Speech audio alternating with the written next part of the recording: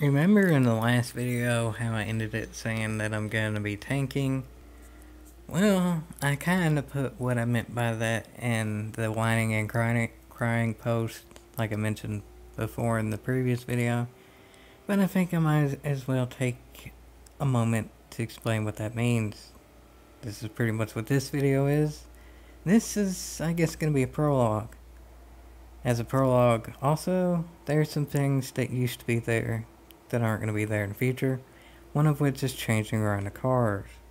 I didn't realize this. It's actually a feature that is there, it's just inconsistent.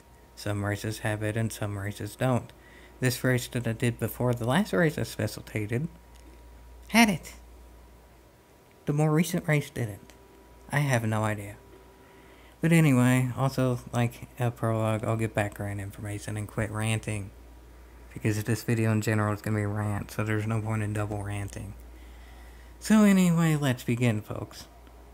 This is sort of kind of inadvertent tanking. This particular race, if I remember correctly, I was C-Class driver rating and D-Class sportsmanship rating. And it kind of ties back to another previous video, the chaos of my favorite one, because that system happened perfectly. At one point, I was pretty close to A-Class driver rating, and it's hard to tell if you're close to S-Class sportsmanship rating or not, because that doesn't have a bar, but again, there's no point in double ranting. But anyway, again, it went chaotic because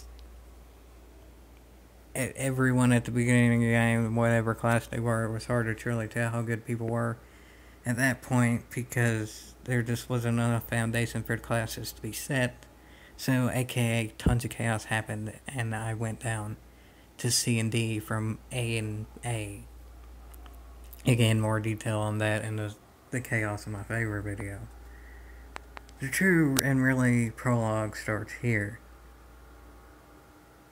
I inadvertently tanked because I didn't even realize that was going to happen, and if it were up to me that wouldn't have happened, but nonetheless I got into this situation, so here is the situation. I won the pole by this race by 4/10 of a second on an oval, and I have a controller. If you have a steering wheel, you're halfway already to winning every race. You don't necessarily even have to be a super good driver to be really good with a steering wheel, because it works that much better than a controller. I put about the absolute max amount of track width into my lap. I couldn't have gone much faster, I would have hit a wall. And I was like 4 or 5/10 of a second off what the leaders did with a wheel. And I was still 3 or 4/10 quicker in the race. But, again, this goes back to tanking.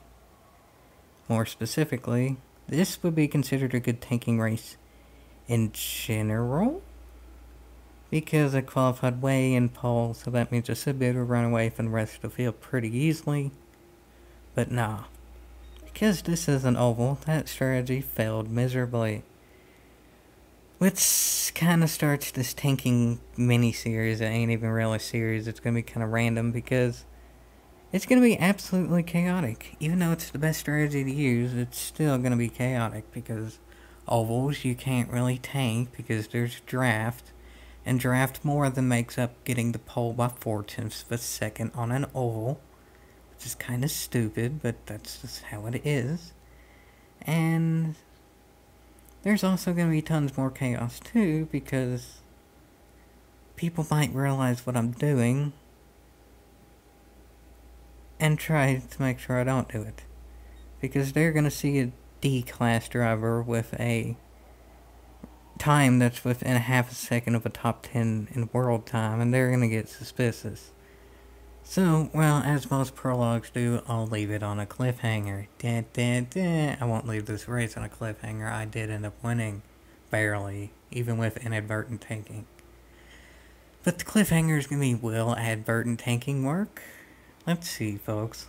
Let's see. Let's just trust the process and find out. The 76ers don't even have a player who played at University of Kentucky. How can you draft people but not draft someone who played at UK? They get like all the top draft picks, and yet you still don't have someone who played at UK. You had Nerlens Noel, and you got rid of whatever. Not double rant. Not double rant. Trust the process.